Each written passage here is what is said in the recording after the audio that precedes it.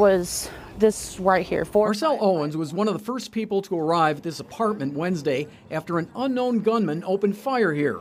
The gunman fatally shot a man and shot a woman in the leg at the Colonial Terrace Apartments not far from the stadium complex. I'm trying to, it's a little nerve-wracking. Not far from where the shooting took place in this next building, 4 children were playing basketball here.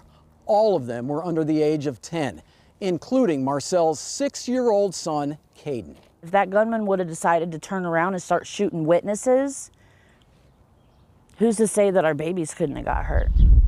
While none of the children, including Caden, were physically hurt, Marcel worries about his mental health. He woke up last night, he said that man was in my dreams.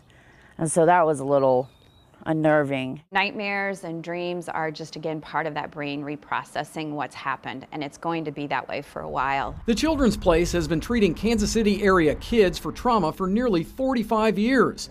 CEO Ann Thomas says one good sign for Caden's healing ability is a repeated request he's made to his mom and others to pray for the shooting victims. We had to pray for that man. A sign Caden is more concerned about them than himself. Andy Alcock, KMBC 9 News.